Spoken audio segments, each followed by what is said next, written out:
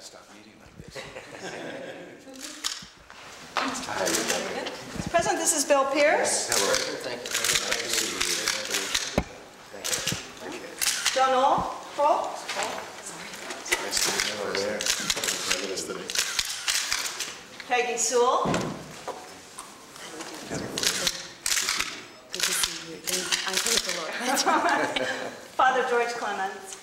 Father, welcome. Good to have you here. Thank you. Mr. Edgar Naylor. Good to meet you. Nice to see you. And Congressman Tom Bliley. Hi. Hi. How are you? Nice to see you. And Mary Gall, who is chairman of the President, it's Mary, nice to see you hello there. again. Good to see you. Okay. We have a group. President. Okay. Okay. It's an honor, sir. Get a few other. Okay. That's good. Everybody get right in there. Get everybody. Holly, can you move a little to your left, please? Nice. Thank you. Well, I have a few things here. Mary's the only one that doesn't get one. She doesn't need one. I think I have it memorized, Mr. President. Another report. Thank you very much. And I must say, Thank you. I just think this is Oh, the pictures. a tremendous accomplishment also. Thank you. We're going to open up adoption to some who can't do it as of now. Military families, those elderly people, reading people with disability, and so forth. And having, so Mr. President, we really appreciate your administration and this report, because this is the first time in the history of any administration that there has been a focus on adopting children in this country and children who need homes. And we appreciate what you did in appointing this task force. Mary Gall, with your leadership, has done a fantastic job. And we really appreciate you and what you've done. thank you very much. We're going to continue to press and work for this. Thank you. We're so glad you put the children on the cover. This tells the whole story. Thank you for that. And they are waiting. That's right. It's Oh, important word. This says so much. This is just beautiful. Well, Joe was going to bring you 5 more. Would you like some more, Joe? They said no gifts. No gifts. We had a sibling group of 5 all set for you. well, I remember once when I was governor, about every other week, the State Department of Education had arranged that they would bring a class in from some high school in the state. I mean, it's for kids that hadn't gotten their hands up in time or anything for a question. And one day, I'll never forget, in that post period, the whole subject had been taken up in the matter of abortion. And a nice young lady raised this thing about what happened to the children, you know, if they weren't wanted and so forth. And I cited about the millions of people that were looking, waiting for a child for adoption and so forth. And all of a sudden, a nice-looking girl kind of raised her hand like this tentatively. She had to ask a question, and I said, "Wait, you didn't ask a question." And we weren't on the air. It wasn't on the tape. It was so wonderful. She capped it all. She said, "I am adopted." She said, "I love my parents, and I think they love me." She said, "I'm glad no one killed me." There's a lot. Every school. If only she had asked her while This is marvelous. And all the children, it's just He's my congressman. Thank you, Mr. President. Okay, Rebecca.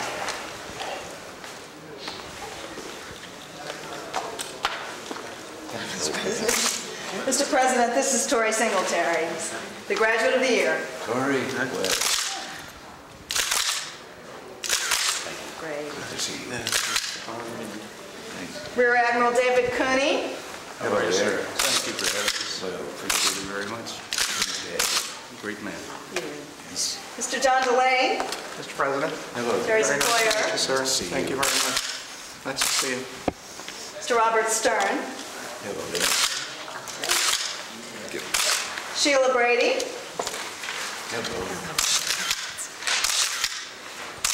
Thank you for seeing us. And Steve Norris. Hello. Well, All right. we, Terry, why don't we put you right beside the president? right, Okay? I'll go over and be by Steve. There we go.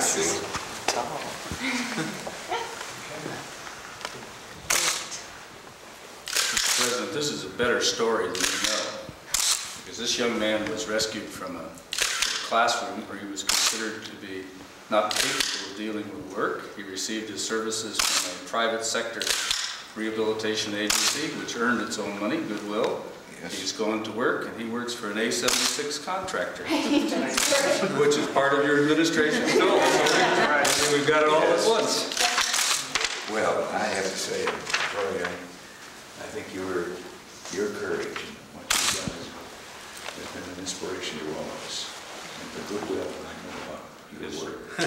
I have some old radio tapes of yours. I have some new ones. Thank you, Mr. Delaney, for Thank you very much.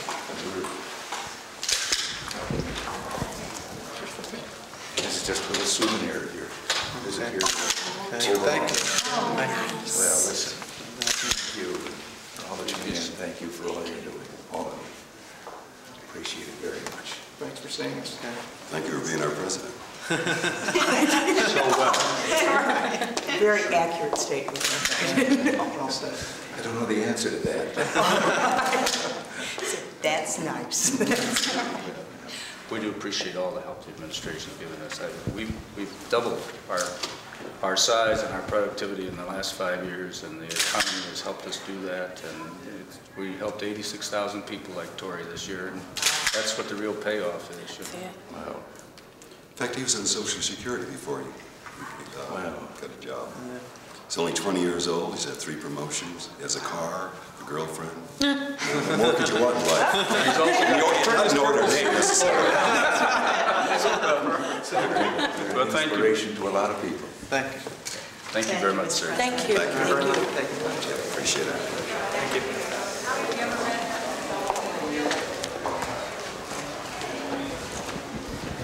Okay, number 3. That takes some courage just to look at yourself in the mirror. You said a very nice thing at the end of the, he's an inspiration to everybody, and he is.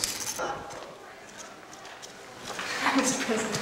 Mr. President, this is Walter Kruger. Good to see you again, sir. Good to see you. Good to see you, sir. Thank you, sir. Mr. Roger Putnam. Hello, President. Charles Jackson. Hi, Mr. President. Good to see you. Mr. Richard Johnson. Mr. President. Hello. Mr. Of course, Congressman Montgomery. President, glad to see you. And Congressman Coleman. Hi, sir. Turnage. You had a great dinner last evening. That was. Well, We're going to try to get a group picture here, guys. Don't go too far. that's a good group. I don't think I've ever. Let's get a little closer.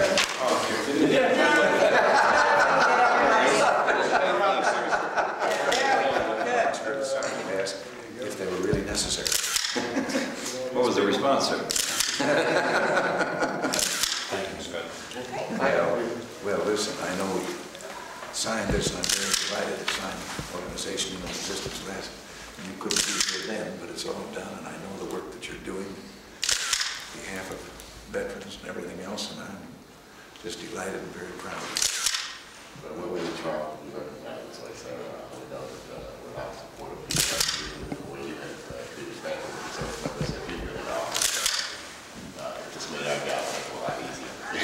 You're a super guy. Thanks.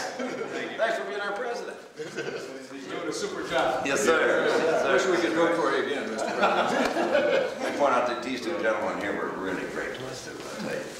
A gentleman like these great Americans. Thanks, sir. Makes our country a lot better place to live in. I know they're on your side. And incidentally, I know that you've been on the side of our administration. And we'll continue. We'll continue. We're working for this gentleman. Peace through strength, right? You got it. Sort of a catch-all phrase. I don't to say you need more, and they help.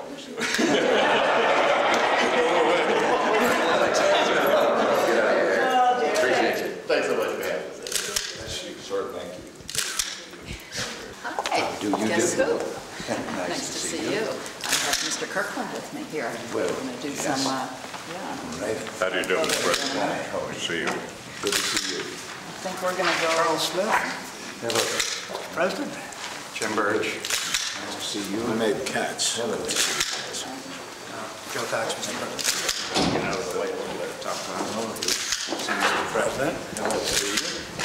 Hi, Warren. How are you? Good to see you.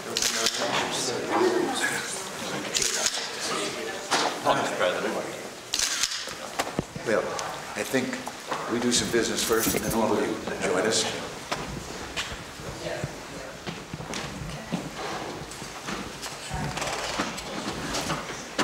Okay, we'll bring our stove to the top.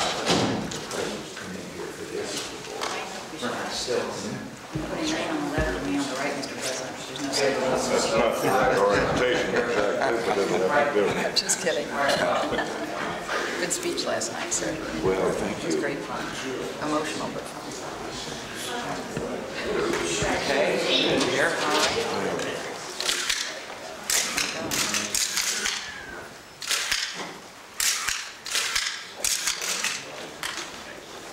There are two signatures for these two ILO measures. And they all must be done in duplicate. And now, Okay, now we'll have everybody join behind me. now, would you like to? Yes, you'll join behind the president, and we'll sign the two. I know that the ratification was the result of strong bipartisan efforts on the part of business, government, and labor. Good for you. There you go.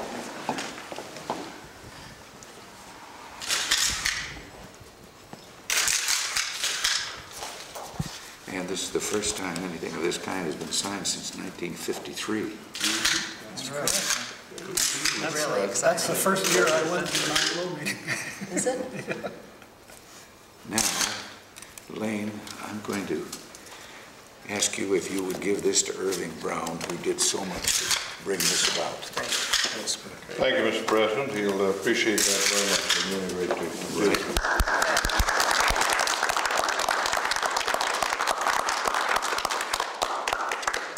Well, Exciting. this represents a great deal of cooperation between government, business, and labor. Yeah, we can get Convention 87 up here and do that. This is about a third of a century, and it means they can go to Geneva in June and talk to the Poles and say, all right, we've signed conventions, you have to, once you buy from. I mean, it's really Very fun. good. We'll be over there. In fact, I hope to go to Poland as well if things quiet down. Everybody can charm the Poles, it's this way. Thanks. Appreciate doing it. It's great. When is that going to take place in Poland? June, I'm due to go June 10th, and then I'll be, this hopefully- first? This yeah. June? And then I'm going back to Geneva for the ILO meetings, I which could all still of us have will a be. hand in seeing that you got there, couldn't I? Yes. That's right. Thank I was a you. little terrified. I was thinking the June after No, this. no, no, no. No, I'm on your team. I'm with you. Thank you, Mark. Thank you. Thank you, Mr. President. Thank you, man. Good. Janet. Take you back up and on the hill road.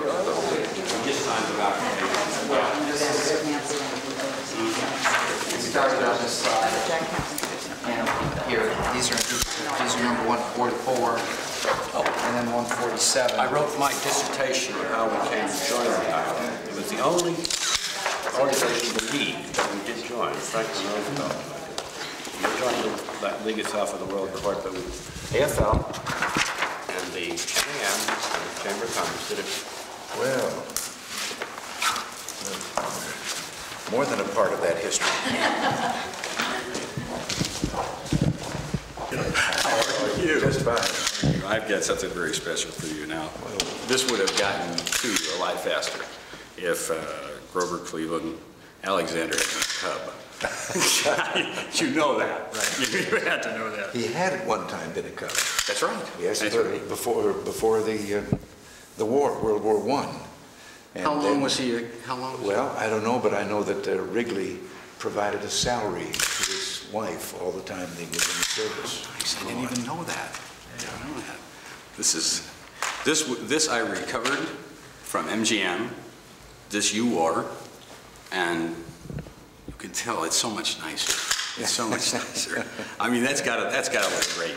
Can you do that? Let's see how that would look. And I mean, It still fit. It still fits. Grover Cleveland Alexander, you know, that was a great story that we had. I never forgave Jack Warner for not letting us use the word epilepsy. He was an epileptic.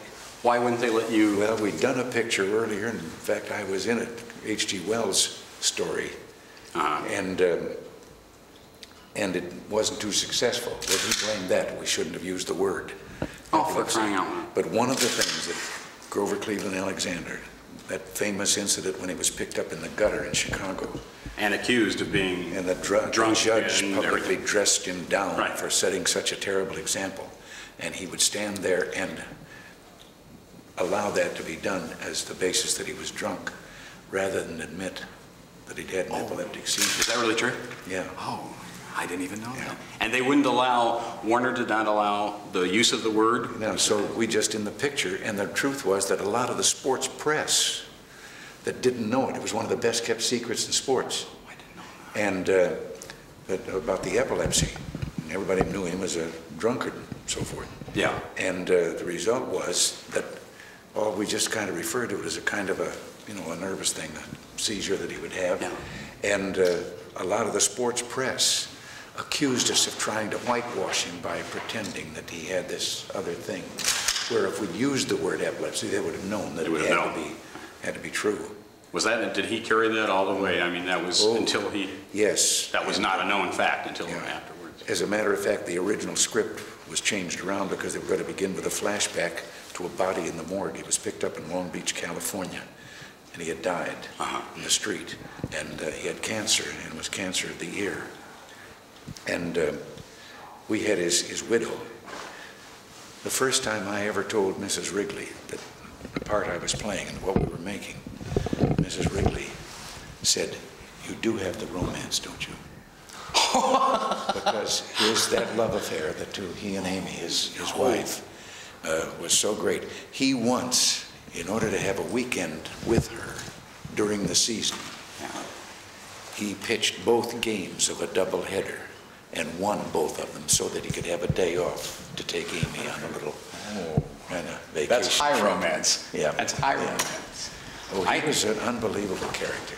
I came through, and you had a lot of folks coming in beforehand and everything, and I came through and I saw Dottie Dillinger. I hadn't seen her in over a year because from Santa Monica and so on, and I just don't get by that often, even though I've been in the administration since, 82 or something like that.